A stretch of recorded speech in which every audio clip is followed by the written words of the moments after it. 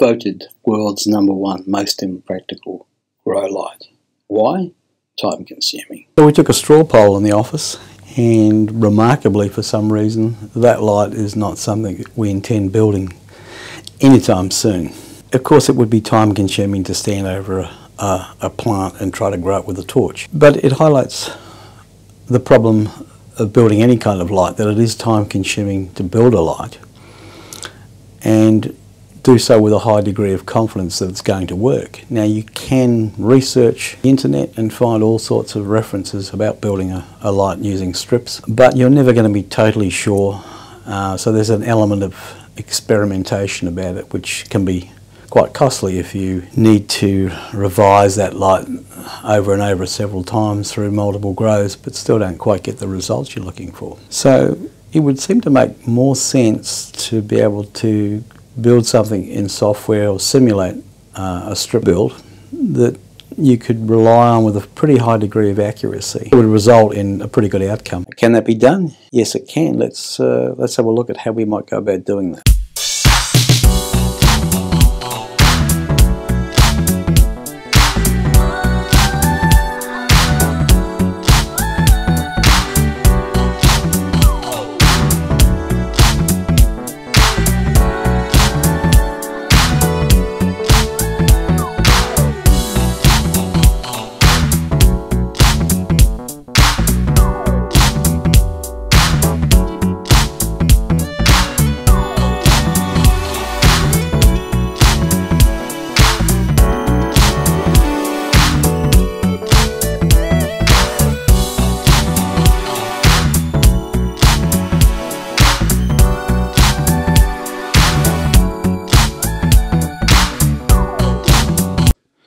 So EVO is a Windows-based product. I'm a Mac user, but not to worry, we've got one mounted on a Windows box and accessing it via a remote terminal server. So let's fire it up. Okay, so it'll take a moment to boot up. This product is a free download from Dialux, and I will leave a link in the description so you can download at your leisure. Off the bat we have 3 basic columns. At this point ignore the first 4 items on create new project. We'll just use the simple indoor planning. You can of course access and edit existing projects, and the information here is probably of no real interest at this point in time. So why don't we go straight to a simple indoor plan. Okay, so what you're presented with is a fairly busy screen, and there is a lot of information that you can utilize to develop some quite complex lighting scenarios. But what you'll probably want is some tutorials if you're interested in delving into this product, and I will leave a link in the description to EVO tutorials that are online, typically on YouTube. Using the most basic characteristics of the program, in the first instance, let's create a room size, and we'll call it 4x4. In description you can just add those details. Useful if you want to look back at a file and see what exactly was you were developing. Now I've described this as a 4 foot by 4 foot, and in properties you'll see here we have listed feet. If you drop into the file bar and look at settings, under general settings you will find an ability under language settings to actually change this to a metric system, so you can do rooms in feet or meters, or centimeters, inches, etc. So just bear that in mind if you want to go imperial. So let's go back to construction. So what we need to do is create 4 feet wide, 4 feet long, and we'll just assume at this point that we've got a 6 foot ceiling. Wall thickness is probably no big deal right at this moment. Height of working plane is important. Realistically, this is where you set the difference between the ceiling and the height of your canopy. So we'll convert this to 4.6 feet, which is going to be roughly 18 inches from light to canopy. The simplest way to demonstrate what's going on is to go to the little cube box at the top here, which is a 3D rendering view. If you click on that, you'll actually see a 3D view of your grow area. This is quite useful, and you can use a trackpad or a mouse to actually scroll this several different ways to see exactly what's going on. So what we have here dimensionally is the box of 4x4, and then we have the plane, which we would call the top of the canopy. So great, what we need now obviously is some light to see what's going on, and let's add some light. Under active luminaire, I currently have the new Cree 2835s, 112 pieces on a 560mm or 2-foot strip, and the file that's been generated, the IES file, is at 500 milliamps. So once a luminaire is selected, and I'll describe in more detail how we import a luminaire file shortly, we can quickly go to an automatic arrangement for spaces. So what this is doing is just plonking light in your ceiling. Dialux has chosen to use. In terms of properties, we can see that at this moment it has chosen 16 fixtures. So we would have 1, 2, 3, 4, and then 4 across to provide 16. Probably a little too much at this point, so we'll drop the grid lines down to 4, and that immediately converts the box with the lights, the grow area, to 8 strips in a 4x4 configuration. Cool, we've created our first lighting scenario. The next thing you want to do to see the results is to click Entire Project, which will start a calculation based on the IES file provided. So you can immediately see on the grow plane a set of numbers in ISOLux fashion, and this is PPFD on the top of your canopy. Important point to note here. Over here you'll see the characteristic LX, which is lux, and down here you'll see luminous efficacy. When you bring in an active luminaire IES file, as we've done, there are 2 types of files in this scenario. One is a lumens based IES file, and another is where the Goni has converted it to PPFD for horticultural applications. So this is a PPFD active luminaire, and this can be seen by 2.8 lumens per watt, but that is actually 2.8 micromoles per joule. But Dialux doesn't have the capability currently to actually convert this to those suffixes, but the data is accurate. So a couple of things we can now do is, the ISOLux is okay, but what we would probably like to see is a grid par pattern, a PPFD map. So if we go into this lower box under working planes and hit create working plane, we don't want to alter the working plane we've got, but what we would like to see is a value chart. Let's go back to light, and then if we spin the drawing around, we can actually see a grid pattern of PPFD numbers across the canopy. So this is probably a little more useful to people, base a lot of their needs and requirements on a par map. So far so good. So let's have a quick look at what we have thus far. We can spin this around in all sorts of directions. So we've got 4 rows of light, but those lights are not currently spreading to the edge of the grow area. So that would mean that in between here somewhere there's an overlap of fixtures. So the simple way of dealing with this is, if you click into a fixture, it will highlight all fixtures. If we click again, it'll bring up a single fixture that you click on. Using the shift key, you can move up the line and grab multiple fixtures, and at that point we can change under positioning where those fixtures sit. We're going to bring those from 1.5 feet to 1 foot. Of course, any changes will invalidate your calculation, but of course we can recalculate pretty quickly. So we now have 4 fixtures to the edge of the grow area. So if we grab the right side fixtures, again by clicking and clicking again, moving over to positioning, we can now set that to 3 feet, and voila, we now have our 8 light fixtures, bars, strip lights, spreading evenly across the 4x4. Seems like a good time to recalculate. So let's hit the calculation button again.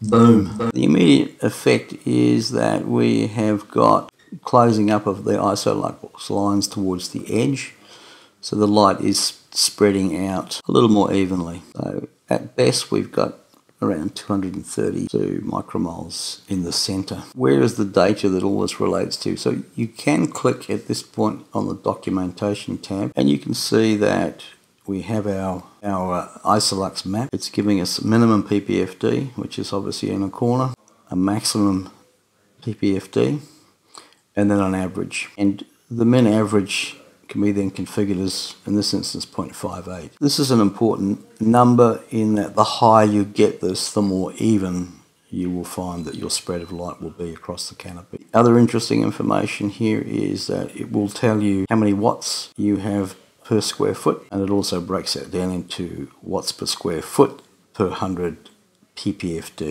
Not to be forgotten, here under power we have the final number in terms of what this will take. It's 172 watts running at 2.8 micromoles per joule. So a lot of pretty useful information. Just return to the light for a second. Now let's assume for just a moment that you think this is fantastic and you want to keep this. How do you know where to place these lights in a 4x4? Unfortunately, Dialux does not as such provide output a drawing with dimensional information about where lights could go.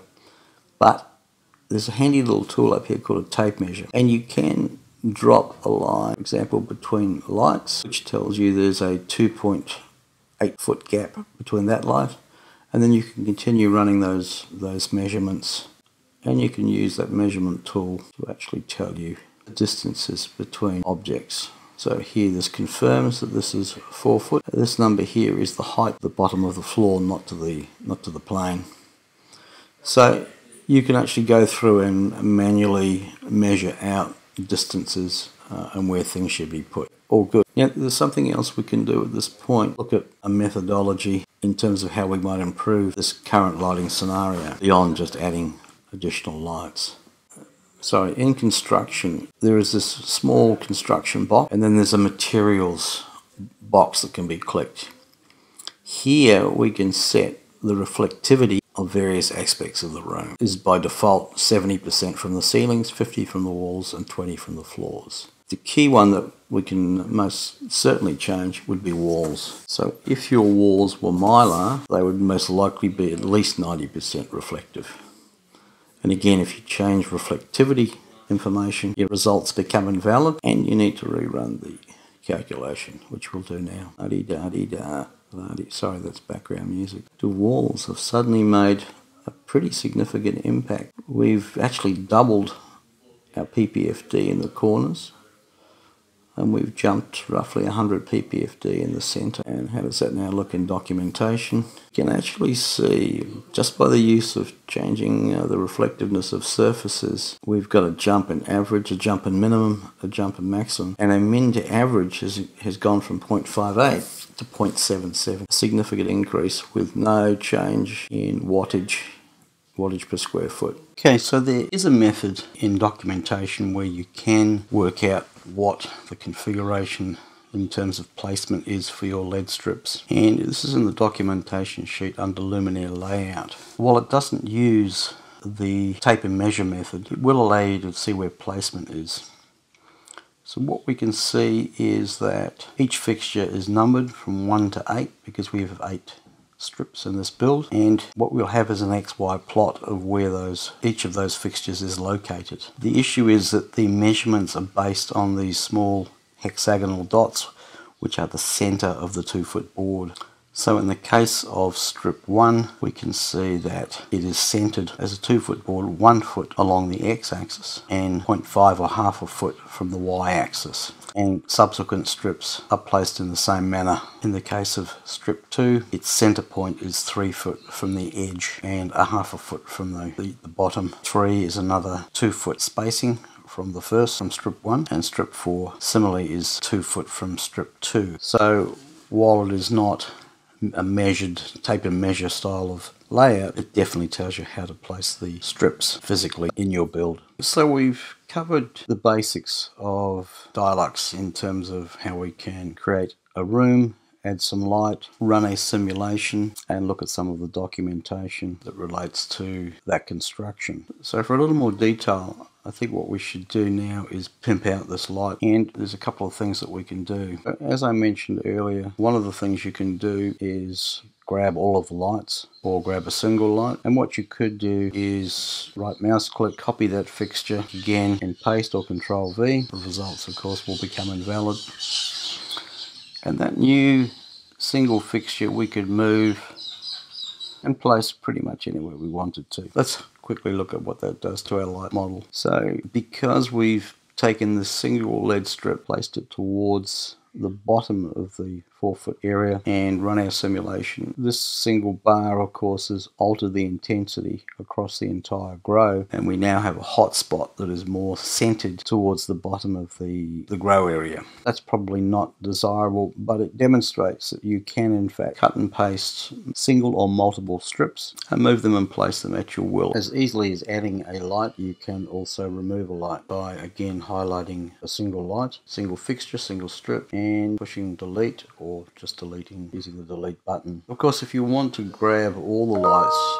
you can of course just replicate those lights by copying and pasting. You'll have now doubled up the amount of light that you have. Of course, you don't want them right on top of each other, so you could move them slightly. And if we rerun the calculation, obviously you're going to end up with a significantly more light on the work plane. And we now find with a doubling of the amount of strips, we're around 530 micromoles in the center of the light, and around 450 in the corners. So clearly adding a significant amount of light will increase your min average percentage. So let's just go back and remove those lights with just Control Z, and I'll just rerun the project just to clear those previous numbers with doubling of the light. It should be noted when you see this splash screen come up, it is asking you to save the project, which you should do on a regular basis. So let's actually use now the addition of other lead strips into the build to see what effect it has. So in history, I've got 3 sets of strips, and one of those is the Cree 660 G bin, the top deep red bin from Cree. So if we grab that fixture and do an automatic arrangement for spaces, we now have a 5x4 grid arrangement, which is probably a little too much. So let's change it to 4x4.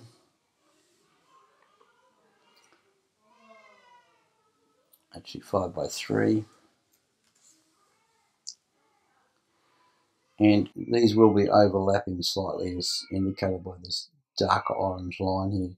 So we will want to spread those strips out. These are 1-foot strips by 2, which is 24 leads. So let's grab, using the same click, shift, and place those on the 1-foot centers, and grab the second set and place those on the 3-foot center,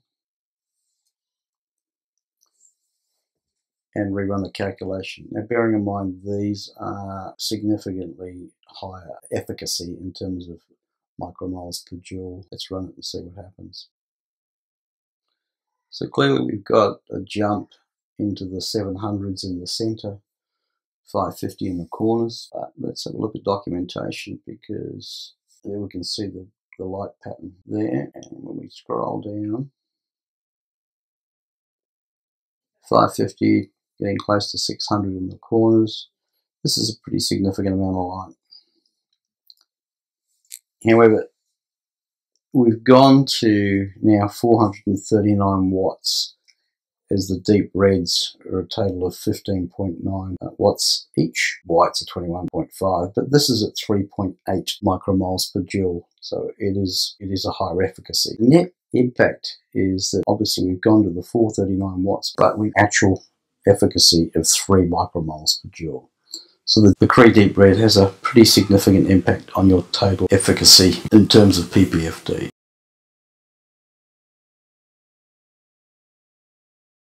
So as I mentioned earlier, let's talk about importing a Luminaire file for a strip build. In the previous part of the video, I talked about selecting from history where you would have all your imported Luminaire files. In this instance, I've removed the history and I'm left with just the single white strip. So if we go to Import Luminaire File find the location where you have your file, and here we have the G-bin 660nm strips. So all we need to do is open that. When you do this, you'll find yourself with an IES import wizard. Then there's a couple of steps, and there is a couple of steps you need to take. So progress to the next one. This is the important screen here where it defines several characteristics. So we know this is a strip, so it's not a round housing.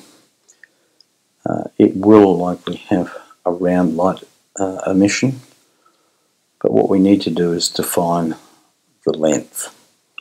So at 560mm in feet, let's call it roughly 2 feet. So we have a housing length or a board length of 2 feet. The luminescent in this area is approximately 2 feet. And the width is around 20mm, so we'll convert that to 0.066 feet, which is roughly 20mm. The board we'll just call 0.01 at this point, because it's only 2mm thick. So as you can see here, this is roughly the length of the board. So I should point out that the IES file is in fact 2 strips with 12 leads each for a total of 24 leads, so we're just doubling that up to make it basically a 2-foot strip. So we can now finish, and we can now see that the active luminaire now is the 660nm G-bin Cree lead with 24 leads over 2 feet. And we can still confirm that our white 2835 strips remain in history, as does the new board. So from this point the process is as previously described. We can automatically arrange to place those lights somewhere in the grow area, recalculate, and again we now have the higher performing combination of red and white strips, which we can quickly look at in the documentation summary. These actually need to be moved, of course, but it just shows you that adding the active luminaires has in fact worked. So it's not a difficult process to import the luminaires. You obviously do need the luminaire or IES files somewhere in your directories within your computer or some other location, such as Google Drive, to be able to import it. But otherwise, very simple process, like importing most any file. So at nearly 25 minutes in, it seems like a good time to finish this video. A couple of things, as I mentioned in the video, I have put links to the free Dialux software. I have also added the 2 IES files as links so that you can in fact replicate or design your own light based around these 2 fittings. And of course you could utilize this product with other IES files from other LED manufacturers, but they're not always easy to find, and sometimes you may have to directly request them from a distributor or manufacturer. So to finish up on this, I think it's important to consider that a lot of data that floats around on the internet in regard to performance of lights is often based on integrating sphere data, which is fine and it's accurate, versus a Goniophotometer.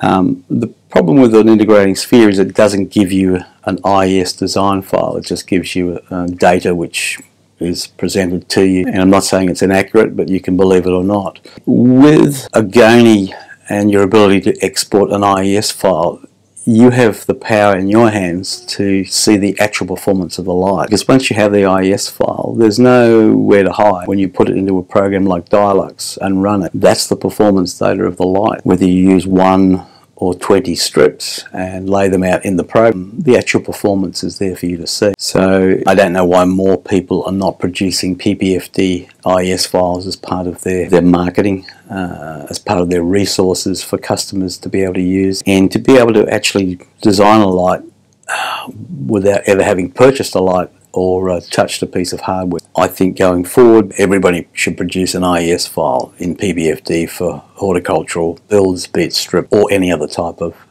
build. Just my thoughts. Anyway, if you get the chance, check out the video, send it to a friend. If you like it, give us a thumbs up. Would appreciate, obviously, subscription. Please subscribe, and we'll see you in the next one.